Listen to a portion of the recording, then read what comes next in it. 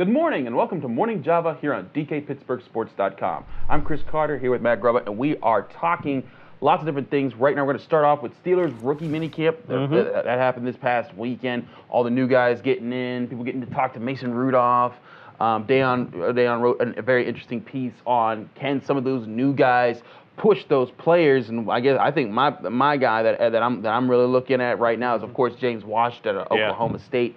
I was talking to Dayon about that position and just how the Steelers clearly have their 1 and 2 set with Brown and Juju, but with Eli Rogers and how's his injury going to pan out? If Darius Hayward-Bay, he's going to be that perennial special teams guy. Is James Washington the guy that will automatically get inserted into that third wide receiver spot? And I just think that's an obvious yes for me. Yeah, and that's a spot certainly that's basically a starting role in the Steelers offense because of lack of reliance on a regular fullback. And so, that's a guy that, you get that third role, 60, 70 catches possibly as your ceiling. That could be a key player going forward. And Washington's a guy that I know Pitt fans are, hate seeing him flying down the field the way he did against them. So, he's got the raw talent. Just how quickly does he pick up NFL offense, acclimate to the way some of these pro defensive backs are going to be playing him off the line. Juju came in last year. He was the third guy coming in, and he almost got 1,000 yards if Ben Roethlisberger didn't take the last 1.5 games off or so.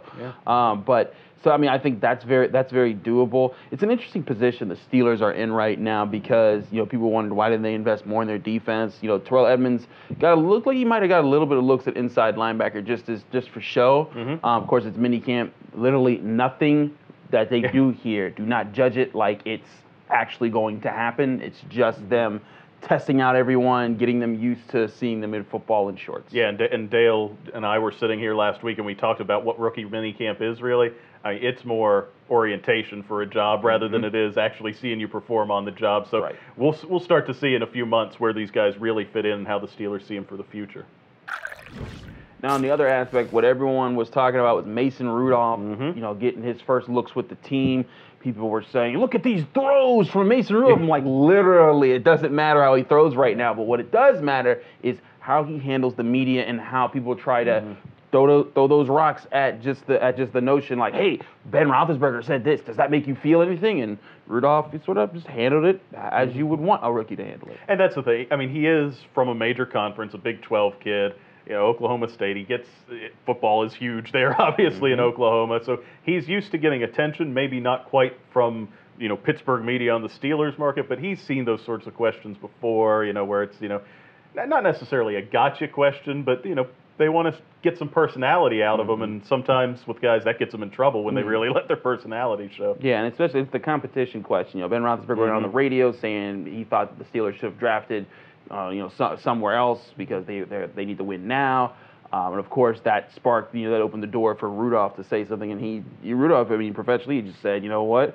If I was in this position, I'd say the same thing. And that's kind of a good way to just douse the whole situation as far as making sure, well, you can't get anything out of me. And even Josh Dobbs, who's going to be, he's a second-year player now, he was just like, you know what? We welcome to the team. He's going to make us better. I'm all for that. That this is how you want to smother a situation before the media starts something up. Otherwise, you got Ben Roethlisberger hates Todd Haley for 5 straight years. Right. Now, the other thing I wanted to ask you about with these young guys in there, you've got Mason Rudolph. They also have another rookie, Alec Torgerson, a kid from Penn that was undrafted in there. How important are these rookie mini camps for them in terms of just getting them one-on-one time with their coaches when, obviously when Ben's in there, when the veteran guys are in, the position coaches are going to be focused on the probable starters more than anything. So, how much time is just this one-on-one with the coaches, do you think, helping them? Well, relationships are always huge in getting and making sure you remain in the NFL, making sure you establish a connection with your coaches and show like, hey, even if I get cut this year, I want you to know that I take this seriously and that this is, and that show that you're processing the playbook, you're asking the right questions, and show that you're serious. And who knows? When you're that guy, when you're in Torgerson positions, you're not looking to get a starting job in the NFL. Right. Sure, dream world, yes. But realistically, you want to be able to earn a practice squad spot because I know the playbook. And if everything goes to the world's worst, if Pittsburgh loses 4 quarterbacks, and I want to be on that list so that they can say like, you know what, this is a guy that we just want to keep around. Hey, he's an Ivy League kid. Who doesn't dream of being the next Sage Rosenfeld, right, in the NFL? Or Ryan Fitzpatrick. Yeah, there you go. Before you guys tear me apart in the comments, look, I realize I misspoke last. I meant Jay Fiedler, not Sage Rosenfels, was the Ivy League quarterback. I get my bad Dolphins QBs mixed up. Matt, I get those guys mixed up. There were so many of them. They are on competition with the Browns list of quarterbacks over the past, since Marino. So no problem on your part. I think everyone understands what you're going All right, good. Now let's talk about guys who are still playing in the NFL. You know, we're still talking about the Steelers, and you know, Mason Rudolph, Ben Roethlisberger comments. We talked about all that, about maybe they should have put it toward a defensive player. Well, Ardeo Lally, wrote about that a little bit and said, you know what? The Steelers' defense doesn't need to be number one in the league, be some standout thing for them to be a contender. And he pointed out, look at their last Super Bowl team in 2010, 2011.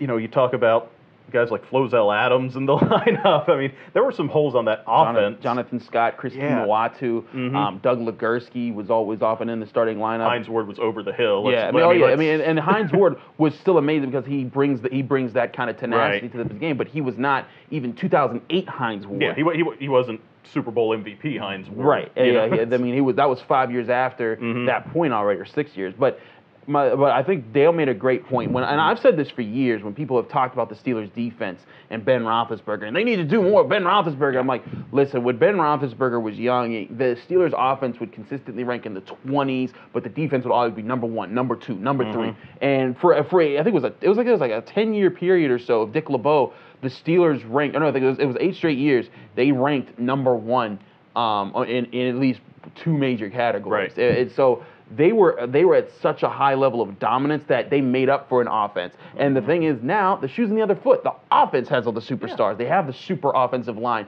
the superstar wide receiver, the superstar running back, the franchise quarterback. You got the weapons. It's just, but you still haven't seen this offense be the undisputed number 1 offense in the NFL. And when people point at, and Dale's point is, when people point at the defense and, they're missing this and they're missing that. Well, yes, a team is going to be missing when they're hitting on something else. Yeah, and it's the salary cap era, too. You can't have a star at every position. Right. And you look through history. I mean, you look at the Ravens in 2000 and the Buccaneers shortly after that were teams that were just loaded on defense, and their offenses, I mean, in the Ravens' case, was bad for a lot of that season. Yeah. And then on the flip side, some of these Patriots championship teams, will have a high-flying offense, and their defense, never terrible. Defense. Yeah, they would rank, 15th, 16th, just middle of the pack. And so it's easy, I wouldn't say easy, but it's easy to at least make the playoffs and contend like that. Of course, when it comes to playoff time, that's when it comes down to just the matchups and X's and O's. And that's the thing, is you see those matchups, you want to see those advantages. But the thing is that you've seen a lot of people get frustrated. They've seen defenses like the Seahawks and the Broncos come through in recent years and say, like, okay, those teams, we want to be like those teams. Why aren't the Steelers like those teams? It's like, listen, the Steelers do have playmakers on the NFL. But also, I think what's a very important reminder is, outside of John Bostic, Vince Williams, Cam Hayward, Morgan Burnett now, and Joe Hayden, everyone else on that defense is 25 or younger. Right. Now, switching it up, we're going to have a fun segment here, Matt. Okay. We're going to talk about sports memes and what are our personal favorites of sports memes. Now, for those who might not be kept up, memes are just when pictures are just fused together and they're used to make jokes. Either short videos or little cut and paste like things that are just done. It's so much of it is Photoshop. And one of the favorite, I'll get it started talking about the crying Jordan meme. That's obviously the greatest. It's funny, he's the greatest of all time in basketball. His meme has become the face from Michael Jordan crying at his Hall of Fame induction. They just put that on. If you lose, you're going to be getting some crying Jordan memes. And I've seen that just, everywhere from poor Sister Jean from Loyola after they lost in the Final Four. His face put on her wearing the habit, sitting in the wheelchair, too, after the U.S. missed the World Cup. Seeing a U.S. flag with 50 little crying Jordans instead of 50 stars after that. So you see that everywhere. The other one, I always get a chuckle at is the Simpsons reference, Homer backing into the bushes, and you've seen it so much this week with, backing away wearing the Penguins jersey and popping back out wearing the Fleury Vegas jersey, which I think speaks a little bit to Penguins fans because we all do love Fleury. It's funny. I remember last year, the past 2 years, they've used a popular meme. They used the article that Kevin Durant wrote of My Next Chapter when he joined the Warriors. Yes. And then everyone just started making like My Next Chapter and joining whatever team in any sport. And so the Penguins were often the team that Durant was joining.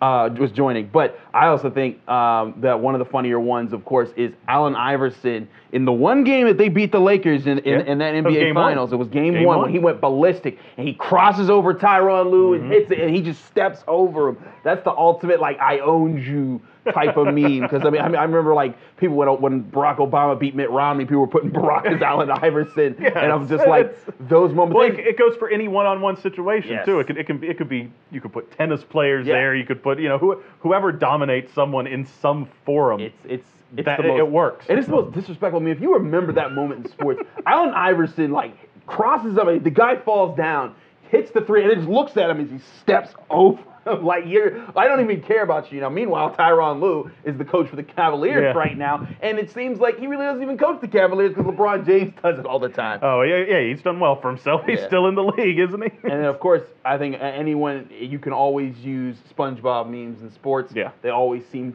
to apply. But yeah, there's a few out there that I think that are underused. Daniel Cormier, when he got knocked out by Deontay Wilder, I'm a boxing guy. I do watch these things sometimes. Yeah. But, I mean, he had the saddest face when they came up to him afterwards. I mean, this man got his face knocked off, and they came up to him and asked him, like, how does it feel? And he was just like, he had this horrible frown. It was just like, dang. Like, that's our next fun Java should probably be the worst post-match interviews because they're always in boxing. Why do you talk to the loser after a boxing match after they got their clock? Let that guy recover, especially when they've been knocked out. Yes. Well, you know what? It might be fun too. Like, if people out there will put in the comments if you've got one we've forgotten, a meme that you like.